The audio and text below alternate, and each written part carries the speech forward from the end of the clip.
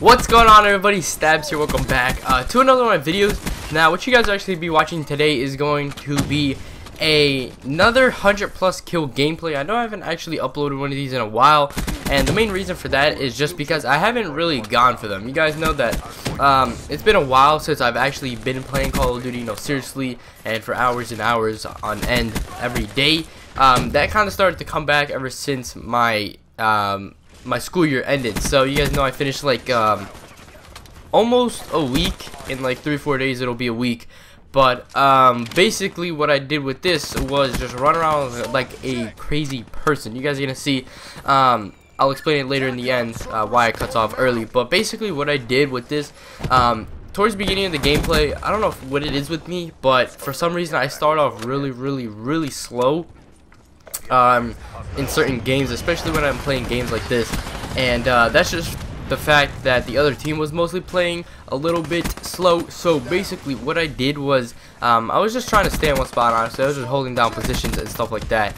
So I did cut out I think like the final game was about I think 12 minutes long, and this one I got to about 6 minutes and 30 seconds or something like that.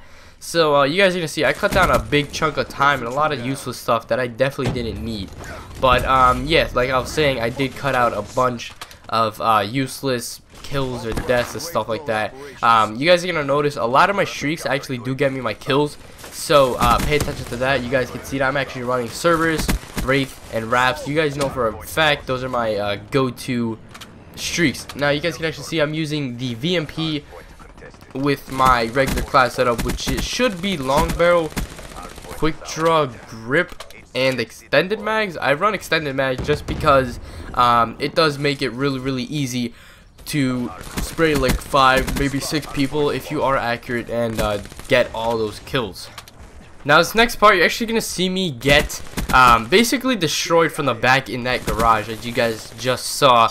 And this literally scared the crap out of me while I was playing, because I don't know if you guys ever been hit by one of those things or basically killed. Those things make a very loud like shanking noise when they kill you, and it basically just scares the crap out of me every time I get killed by one. But when you're actually using it, it's really cool. It's one of the things I actually want to get from the black market. But you guys actually see that I am using the gravity spikes in this video. Now the reason I was, if you guys don't know this, for any new subscribers, I've been getting a lot of you guys, so thank you. For those new subscribers, I'm actually going for the hero armor. I know it is a little late, but basically what I'm trying to do is go for the hero armor. So yesterday, after this game, I think I actually finished this. So right now I am on Seraph, I believe. I think I'm just jumping around and stuff like that. But I do already have the Psychosis dude done. I'm so bad with names. But you guys can see that. So I did finish this yesterday. If you guys want me to basically start uploading videos of me getting the challenges done and stuff like that, let me know. I feel like it would be pretty fun for you guys to actually see what goes on when you actually do complete it, if you haven't already. So just let me know. In the next clip of this video, you guys are actually going to see the perfect example of why I actually do use extended mags on the VMP. So you guys are going to see, I actually think I get like a 4-piece, maybe even 5-piece. I think I got a little lucky with the 5th one.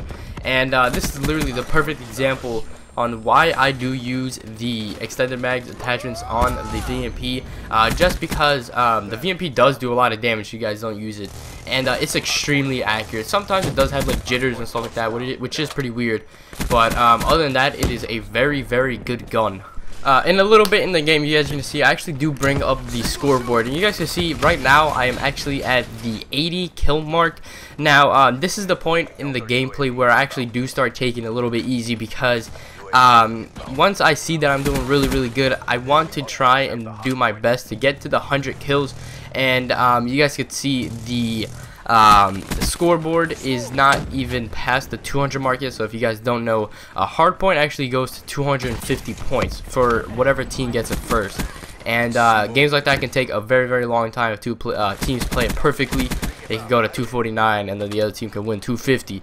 So it is a pretty long game, especially for a lot of 100+ kill gameplays. I think I've gotten most of mine in here or in domination. Those are the 2 longest ones. But like I was saying, I do usually start to take it a little bit easier. This late into the game because I can tell that I'm going to get the 100 plus kills. Sometimes even if I want to drop like 110 or 115, I do still try. But in this point of the game, I usually do only try and get my streaks to kind of guarantee it. So I do play a little bit more passive, a little slow. Try not to rush around too much. And once I do get the streaks, it's basically a lock, and I know that I'm going to get the 100 kills. Just a quick tip for you guys that do want to try and drop 100 plus kills. It is not really that hard in my opinion, but I do get them a lot, so I can't really say that for everybody else. Just kind of depends on your playstyle. But the thing I do on Nuketown the most is right when you spawn, check mid-map. If they're not there, go straight to their spawn, just because it is extremely easy to spawn kill somebody on this map. And usually when one of those spawn, there's always like 1 or 2, maybe even 3 sometimes, spawning in another corner, or maybe another side of their spawn. So just be wary of that. Always check the spawn completely before you rush into a little corner. I know I always do that, and then I get bad luck, and they always spawn in the back garden, and as I'm running into the house, so I always end up dying. But then other than that, you can always get like the whole team spawning at the same time, which is really annoying, but there's not really much you can do about that. Alright, so as you guys can see, the game is actually coming to an end. There's about like 30 seconds left in the actual video. So you guys are going to notice at the end, for some reason, Theater doesn't record like past like 12 minutes and 50 seconds. This game was obviously longer, so you guys are going to see that. So literally with my luck, right when I got to 100, the gameplay stopped. So it was like 2:49 or 2:45 time in the game. And you guys are going to see I literally just got to 100 and I showed the scoreboard. So I hope you guys enjoyed. I did finish with like 105 or 106 kills total.